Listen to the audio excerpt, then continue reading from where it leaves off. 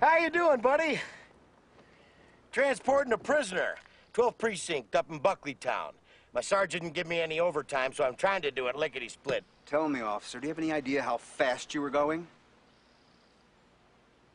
Well, I got a 426 Hemi in her. 3/4 cams, nitro boosters. I can get her up to as good as 155. Never do, though, of course, unless I'm chasing a cute chick in a Ferrari.